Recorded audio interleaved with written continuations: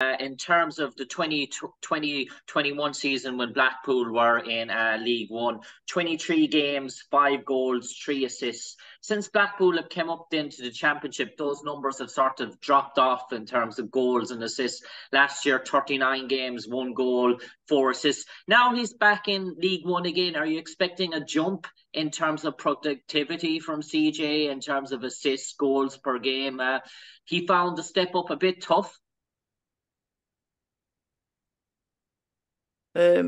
Not in the year that obviously I was here in the Championship. No, I think CJ contributed in so many different ways to us having, a successful return to the Championship. I can't comment on what happened here last year, and things changed. All I can look at now is CJ right now, who he is now, and where he fits into our team, and what we can do to try and help him to improve. CJ again he's like a lot of the players here. He's so humble.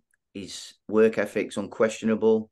If you look at I think maybe the 2 or 3 best chances we had at Lincoln last week, they all came from CJ.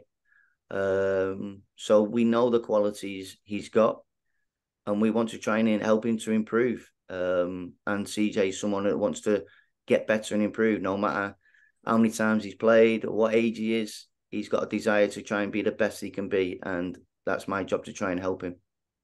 And obviously, you feel that he can get back to those levels that he was at, because he was in the Irish picture there for a while, and he was making his international debut, and it looked like everything was exploding for him, but it's sort of quietened in a while. And do you think we're going to see a kick now from CJ again with a sort of a point to prove? Has he got a chip on his shoulder?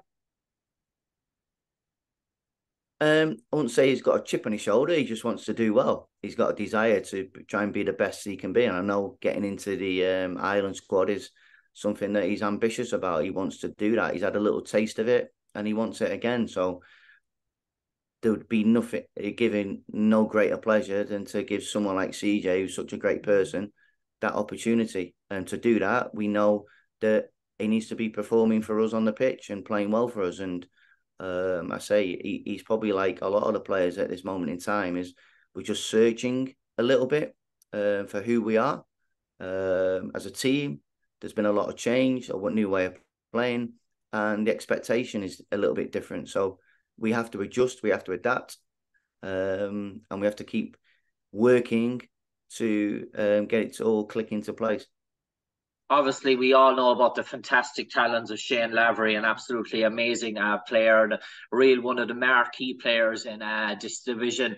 I suppose, how excited, I know Shane's absent this week, but how excited are you maybe at the possibility of getting Shane and Jordan on the pitch at the same time later on the season, and seeing them, Jordan as a target man, Shane running in behind a sort of file, and seeing them work in tandem? I know you haven't got a chance to see it yet, but how exciting is it a manager, because it has massive potential, really?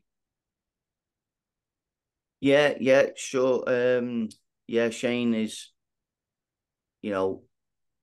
again, he had a great pre-season, fantastic start to the season. He's had chances in other games, it's just not quite gone his way. But he's got a desire always to score goals, always to be in the box. Things fall for him, and hopefully him being around Jordan, you see already in the short period that Jordan's been here, you can see why he scored so many goals in his career. His positioning inside the penalty box, his movement, and his finishing. He's very calm. He can score off both feet. He passes the ball into the goal. So hopefully that'll be someone for Shane to learn off, look up to, and hopefully he'll help him to develop as a player, because sometimes it's not always about what I say or the coaches say. Sometimes you learn from people around you and the players you're playing with. So I'm sure Shane will be able to learn a lot from Jordan whilst he's at the football club. And we all know the strengths of Jordan Rhodes. He's a poacher supreme. He's a fox in the box. But Karaoke's addition, apologies pronunciation of the name, Karaoke's Dembele's addition, I suppose he has the talent to beat players out wide, that sort of flair and that sort of trickery. And obviously, if he beats one or two and gets to the byline, that's obviously going to create more freedom for Jordan in terms of delivery. So it's already about the end product, getting delivery, and I suppose putting it on the head of Jordan Rhodes, because we know if you put the ball on the head of Jordan Rhodes, it normally finds the back of the net. Yeah, and we're hopeful that Caddy can do that for us. He does provide something different in the final third. He's got quality. So we know if we can produce those moments of quality in and around the box, whether that's a pass or a cross or setting someone up to score, then we know we've got players in the team who can finish. Jordan being the best of them. If you look at his record and the goals that he scored in his career. So hopefully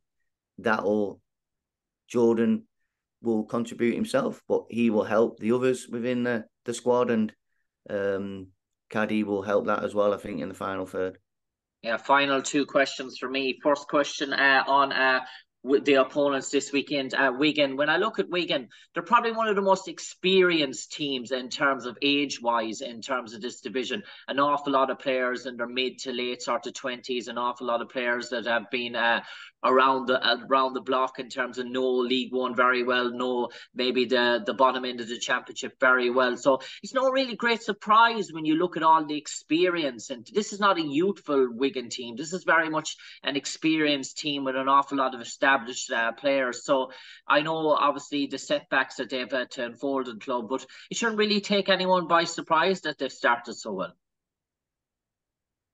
No, it doesn't take me by surprise, because they have got good players, good quality, good experience, like you say, supplemented with some good younger players as well. I think they've got a good balance, and they've got off to a good start. But it's only, what's the definition of a good start? Is it 5 games? Is it 10 games? It's a long old season, and they've had a good start, but that doesn't mean that will continue, and things can change very, very quickly in football. Games come thick and fast, and you can quickly pick points up, and the feeling can change for better or for worse very quickly. They've got, Sean's, you can see the way they want to play. You can see he coaches the team in the way that he wants the team to play like him. I always think that the teams are a reflection of the manager or the coach in charge, and it's quite clear on how Wigan want to go about things, and they've been very impressive so far. And the final question for me, the dreaded question for any manager on transfer deadline day in terms of rumours and speculation.